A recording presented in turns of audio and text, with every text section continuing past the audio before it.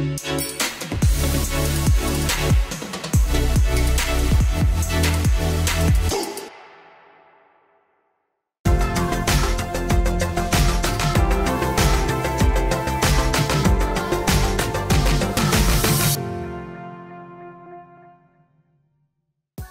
so we are gonna do a variety of pinks, but we're gonna start with our fancy pants. Just a pretty vibrant darker pink.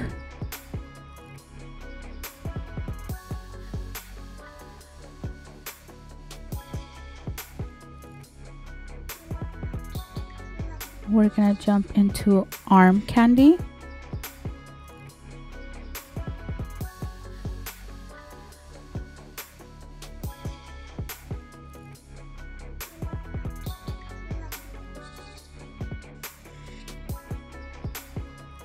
And then here first we're gonna do as a base French rose souffle, and then we're gonna jump into another color, but first we're gonna do this as a base.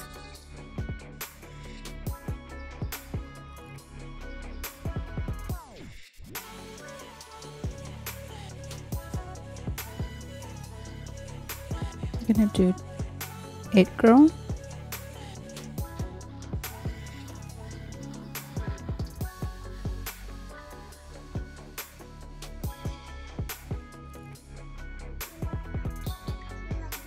And then our blush kisses.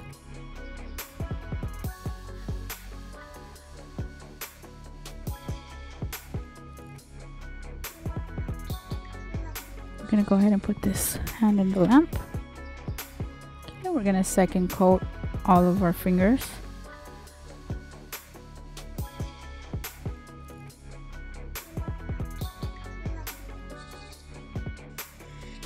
Arm candy again.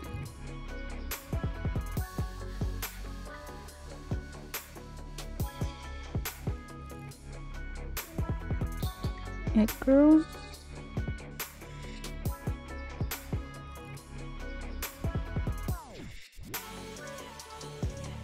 And blush kisses.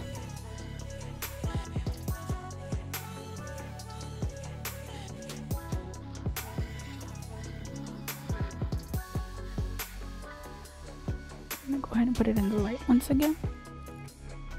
Okay, so on this finger we're gonna add a second coat of French rose souffle and not curate yet.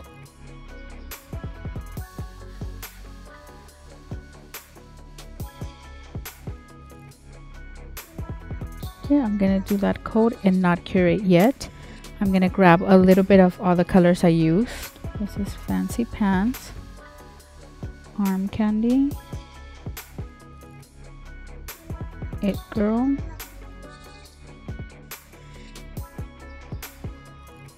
and Blush Kisses.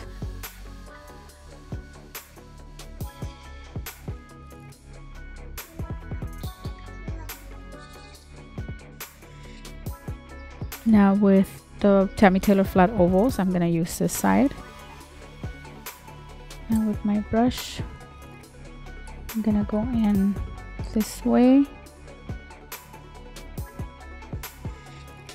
Pick up some color.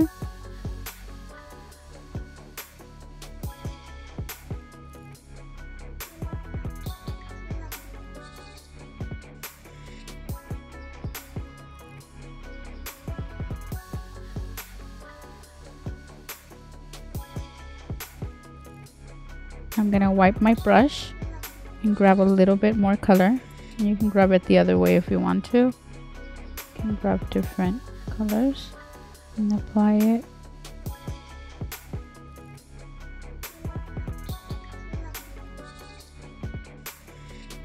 Wipe it again. Lift up more colors.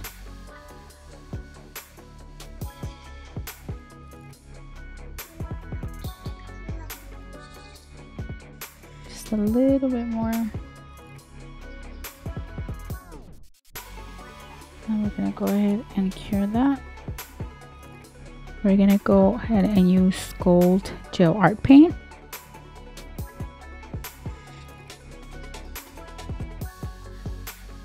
And the Tammy Taylor liners. I'm gonna use this side.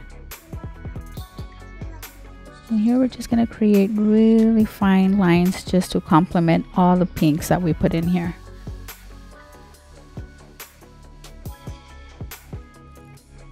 I'm just wiping my liner here because I don't want to get too much of it.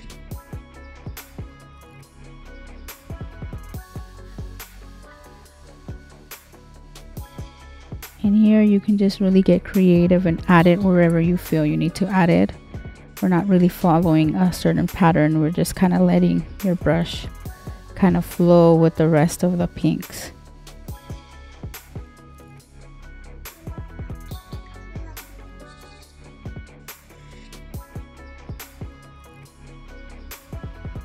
We don't want to put too much. We just want to accent all the pinks. We're going to put that in the lamp really fast. Okay, so a little tip or a little trick I always do when I'm going to work with various colors or do nail art and I'm going to have a lot of brushes in hand. I like to get my little towelettes and I cut them in pieces just because I like to wipe my brushes a lot, or I'm wiping my tile. Obviously when I clean or need bigger pieces, I leave them in bigger pieces, but my brushes are small. This is for tiny jobs, so I like to cut them in little tiny squares like this, and then just have them right next to me. So every time I need to, for example, just clean up my brush, I'll pick one up. And remember, our brushes are precious tools, so we want to treat them like it. We just want to grab and pull. Just be very gentle with your bristles. Here we're going to add 1 coat of French rose souffle, and we're not going to cure yet because we're adding more colors. But this is just what I want to use as a base, and I need it to be wet.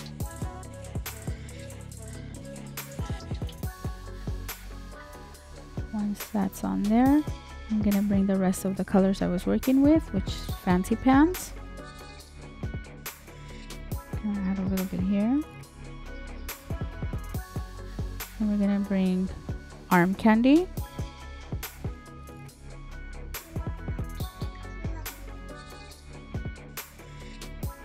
It Girl.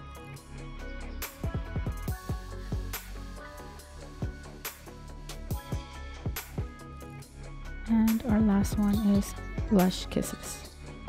And you don't have to place these in any certain pattern. You just get creative with it. You can add or take off or add more of one color if you want to. And we're going with our brush flat ovals side. Just making sure all the bristles are well put together. And then we're going to pick up some color. You want to pick up most of all the colors, get a good mixture of it, and then just place them with the paint facing up, and then kind of work it in there. Shake your brush a little bit if you need to. Make sure you're dragging. Like I said, there's no specific pattern we're following here. So I'm gonna go ahead and clean my brush, and this is where these little pieces come in handy.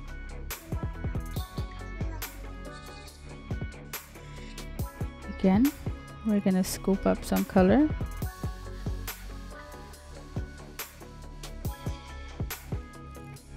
And we're gonna come in here.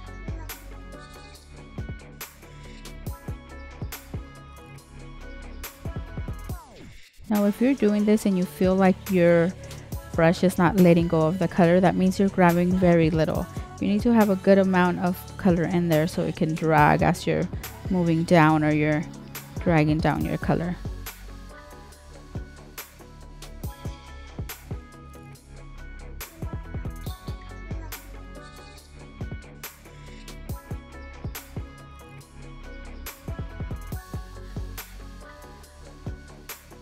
And if you need to, you can get your brush and on a tile, just kind of practice it before it goes on the nail. See, that has a little bit of color, so that won't drag any color. You would have to grab more. And when you have a good amount of color, it slides easier.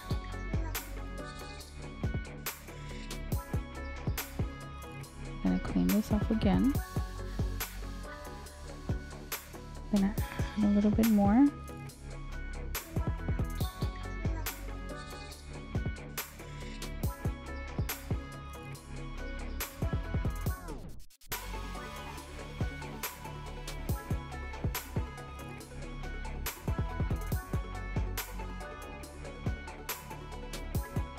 So I like the way it looks there. And just trust your creative side. If you feel like, if you really like the way it looks, if you want to mix more color, if you feel like, hey, it needs a little bit more darker pink, lighter pink, you can do it. This is the creative side of it. You can add as more color on there as you want, or you can just leave it as light as you want. But for me, that's fine. And because I like to mix up the colors, this one I did it very lightly, but this one I wanted to have a little bit more of a swirl in there.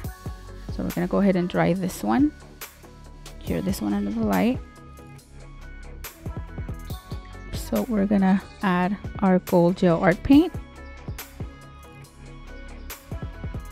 and our Tammy Taylor liner on the long side. Now with our little towelette that we cut, we are gonna clean our tile up as well and throw that away. We're gonna grab a new little square and make sure this one's clean. All the bristles are set down. It's ready for use. Again, with the gold, is more of an accent. I don't really want too much of it. I just want to make sure it helps the pink stand out.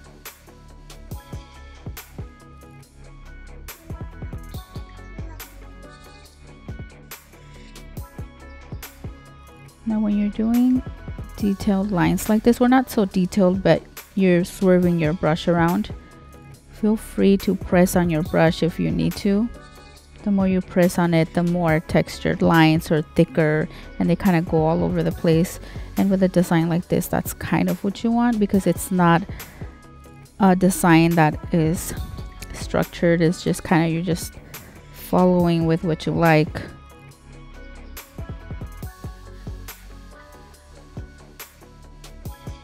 And you always just want to go back to your tile and make sure that all those bristles are back into place.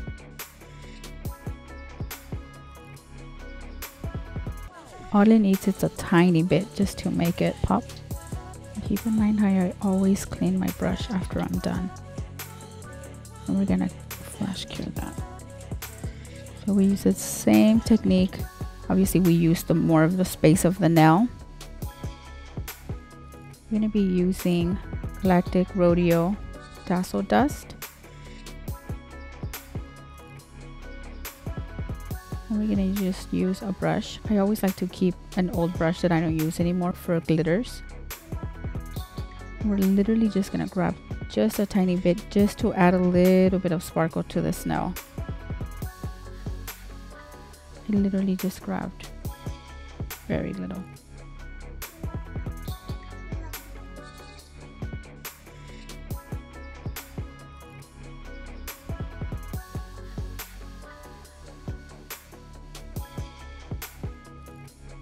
We're gonna move on to the next one, and this glitter is I'm adding it just to the tacky layer of the gel. You don't need to put anything else, anything special on there, any type of glue. It'll hold on to the tacky layer of the gel.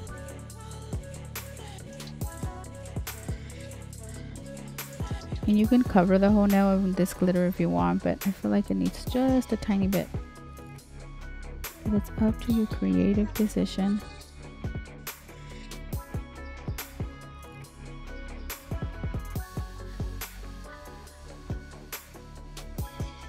Just gonna make sure the glitter's on there.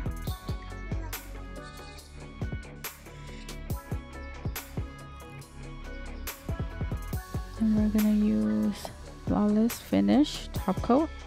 And I'm gonna top coat this nail because it's done. I'm not gonna do anything else to it. So I wanna seal it.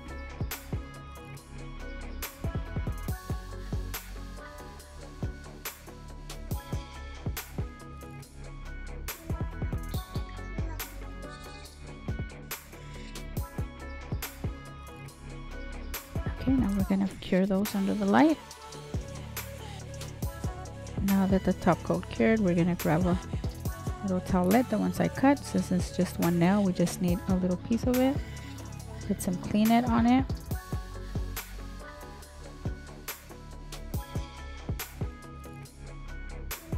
Now sometimes when we add glitter, because the glitter is textured, you will notice that it is bumpy. You can feel the texture, so that means we have to top coat twice. We wiped it, I touched it, it is textured. We don't want the texture, so we're gonna grab our Flawless Finish one more time, and we're gonna top coat these two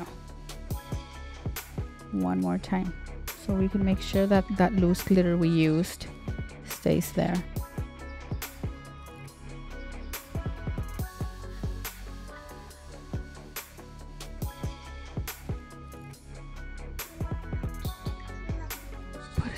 Right. Once we cured our second coat of top coat, we're gonna grab our towelette again, use some of our Clean It, and wipe, and you're gonna feel the difference. There's no texture on the nail anymore.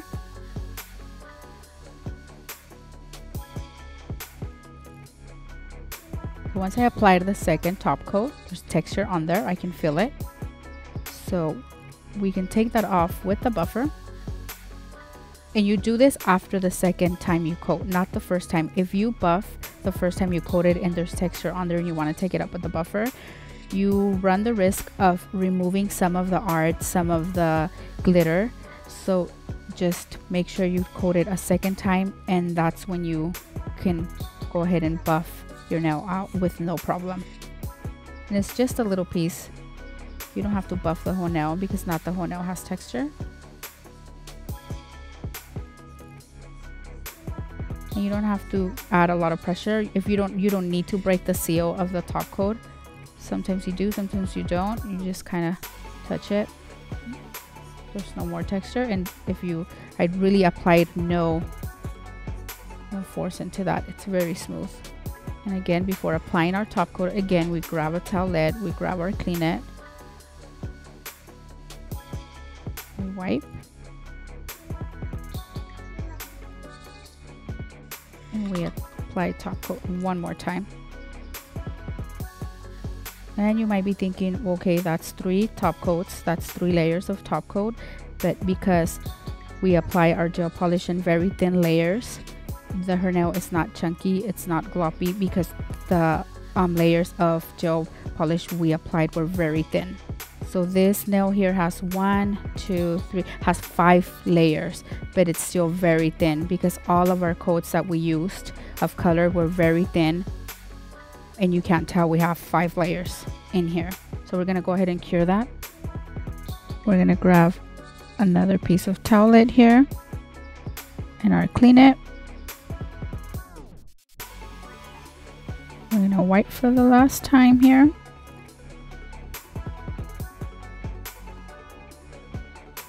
And there you go, no more texture. All smooth. So here are the 2 designs.